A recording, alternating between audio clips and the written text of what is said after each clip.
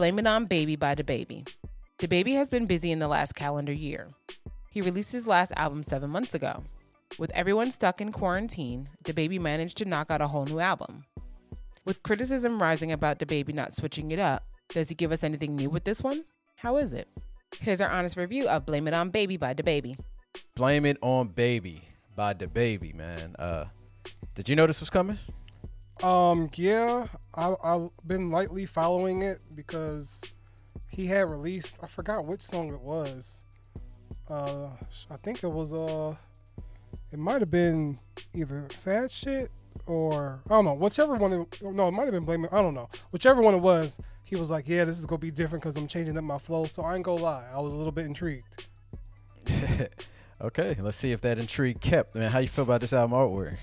I mean, come on.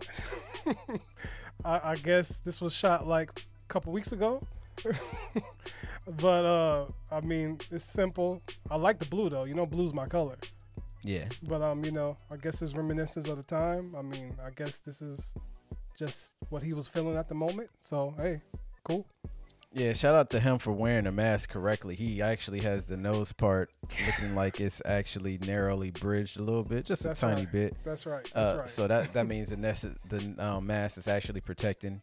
Shout out to the camouflage blue Fruity Pebble cereal do-rag and sleeveless vest. Yeah. But it's a shot. That's all it is, man. That's all it is. Yeah.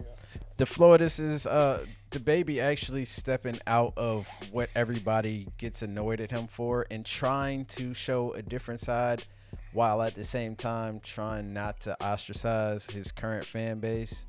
Not sure he did a great job of that, but that's what I felt he did. That was a great way of putting it. It's better than what I was going to say. I was just going to say, you know, baby being baby with a few little twists. All right, highlights, man. So, actually, Light Skin Shit is the first song I'll start off with. I actually thought Future's, I don't know what's going on with me and Future right now. I like what Future brought to the song. I actually hate saying that stuff out loud, but I give him credit when credit is due. I thought it was dope the way he came about, the way they talked about it. Talk About It was an interesting song. I mean, I guess it's cool that your mom showed you how to use a rubber, I guess. But, you know, anyway, Championship I thought was dope. It felt like it should have been a little bit harder, but it was actually pretty cool. Drop featuring A Boogie and London on the track. It had some cool elements to it. I'm not going to sit here and say that the song was great. And after that, Nasty featuring Ashanti and Meg Thee Stallion was actually pretty cool as well. Meg went off. I don't need anybody talking that aggressively when they're talking about doing power slams and dropping women on their heads. Like, did you hear the passion in his voice when he's like, I'm drop you on you? I'm like, God, like, I felt the thud. You might as well have put the damn wrestling sound effects in there while you was aggressively spitting these bars about, you know, tombstoning motherfuckers and shit. But either way, the song went hard though. Oh man, while we're on that subject, yeah, Nasty was cool, but the aggressiveness wasn't there. I actually like Pickup with Quavo. I mean, it was actually really, I guess, the song that really got my attention in terms of, you know, the music and everything like that. So I thought that was pretty dope. Talk About It. It was interesting because, you know, I guess it went in a little bit about him and everything like that. So I got a little bit introspective. I like that.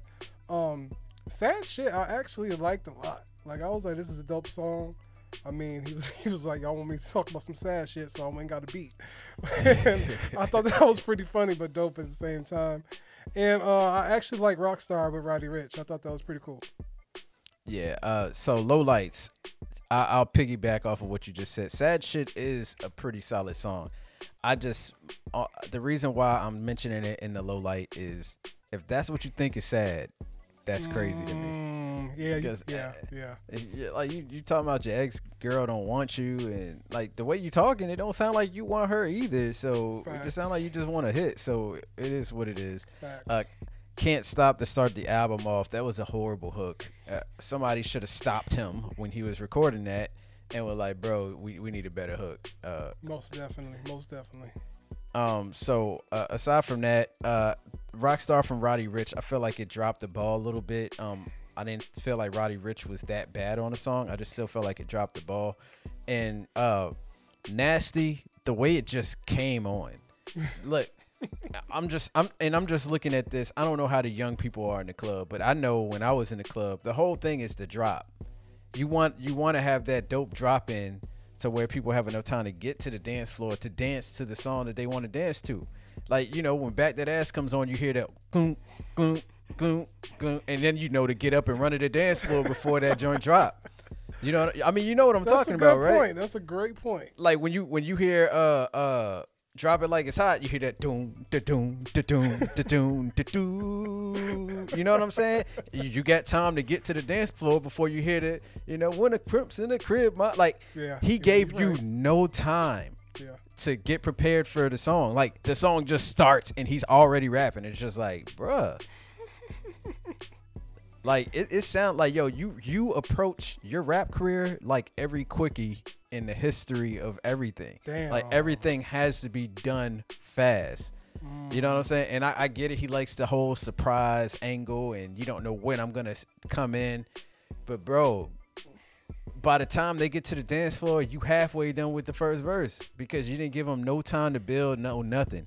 And then on top of that, I thought Amazing Grace was just a bad way to end the album.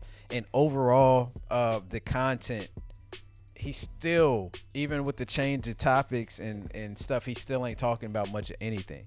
Like when people say they want to hear you talk about some sad shit, I think they just want you to open up and be real and talk about some of, like, you know, I mean, you ain't got to talk about shooting a nigga in front of your daughter. Like, first of all, that's whack. That's you trash. know what I'm saying? Super trash. It's like, whether it was true or not, it don't make you more hard to me. I mean, maybe to some of the young cats. I'm just saying, I just want to hear about, like, man, talk about life. Talk about how it was growing up. I mean, yeah, you used to have to flick the roaches out of your cereal box. That was a quick reference. Like, think about, like, Ghostface, All That I Got Is You, and things of that nature where people actually go into depth about how they grew up and stuff that you could kind of relate to, whether you've been there or not, because you feel it. And I don't feel like he ever gave us a real chance to seriously relate to him. Well put, because I really don't feel like he opened up or changed at all. I mean, you know, he was singing on a couple tracks. You know, he kind of switched up the flow here and there, but it was still, in essence, DaBaby. It was really nothing that much drastically different. And I'm starting to think that he don't want to be different. He just likes what he's doing, and I guess his fans is gonna rock with it as well because, like you said, he follows quick hit formula. There's really no kind of build up. There's not no kind of like any kind of mystery to his formula. It's just, you know, get that beat, get you know that ratchet ass topic, and just keep on going at it. And that's what I got with this, you know. And, you know, he tried to, you know, switch it up here and there, given the sad shit that's really, really not that sad. And, like, on tracks like even with Blame It On Baby, Champion, like, Jump with Young Boy Never Broke Again. I don't ever want to hear that song again. That's all I want to say about that one. But on Amazing Grace, I don't know why he chose that in the album that way. Because it did not fit with the rest of the album. And didn't it feel like when it was over, you were just like, huh? Yeah. That was it? You did the huh? So, I mean, yeah, I mean, maybe, I guess, you know, he should just stick to his own style because whenever he tries to change it up, he still sounds the same. So maybe we're asking too much of DaBaby. Maybe this is just him, and that's it. Fair point. Final thoughts, man. I kind of agree with you on the. I want him to continue to try new things. He could continue to do what he's doing, but if he doesn't switch it up at some point in time, I feel like people are just gonna just gravitate on the other artists and move on to some other artists. He has a window right now. He needs to take clear advantage of it because you ain't got no Cole, no Drake, no Kendrick to worry about. Yeah. And when they start, or no Big Sean, no Wale. So once they start dropping again, obviously he's going to take a little bit of hit in the visibility area unless he's doing records with them. But I think DaBaby is talented. He just has to figure out a way to do these new sounds and change it up. None of his hooks actually sound like real hooks unless it's somebody else doing it. It just sounds like a part in the song that he just repeats the same thing. It doesn't feel like a hook. It's been like that since the beginning. So there's a couple of things that I feel like he could tighten up, but he ain't got to listen to me because I wouldn't purchase his music anyway. So Yeah, man. To the fans, I wonder if y'all appreciated this switch up.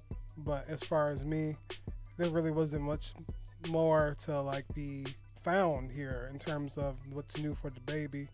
I do like some of the songs on here. Not sure if I'll replay them, but I do think that he has the formula for people who just want to, have a good time, get hype, and everything like that. I'm not 100% with all the subject matter that he talks about in here because some of it is very questionable for me. But if you like the aggressiveness of what he's talking about and everything, I guess that works for you. But there still wasn't much of an upgrade on here for me. Final grade, man. Look, out of respect for the fact that DaBaby is actually he has some bars throughout this project. I loved all the wrestling references. Even though they were super aggressive, he was choking the shit out of you while he was spitting it. It still sounded dope. And some of the songs were actually dope. Meg Thee Stallion gave a really dope verse. Future gave a dope feature here. Jetson made. I don't know what he did on the song, but that song was dope to me. So overall, man, I'm gonna give it a dash. I think DaBaby does have talent. I'm glad he changed it up a little bit. I do feel like it was a failed attempt, but there is some dope stuff up here. Will I listen to it again? Probably not. I don't want to waste my time. I'm not even gonna lie to y'all. But if you like DaBaby, I feel like this deserves a dash. Yeah, I agree with you. I'm gonna give it the lower end of a dash just because I feel like he's stuck in that formula, but it works. It works for him. So I mean, he's staying consistent with his sound and with his fan base that he has accumulated and everything like that. And I do agree with you. He does have bars here and there. I still want something more on the sense of the intro from the last album. I would love to hear DaBaby rap like that through a whole album, but I don't know if I'm gonna get it. But if we do, it'll be nice. But I don't think I'll come back to this one. I mean, there's some couple songs here that I can just get hyped to, But other than that, that's it.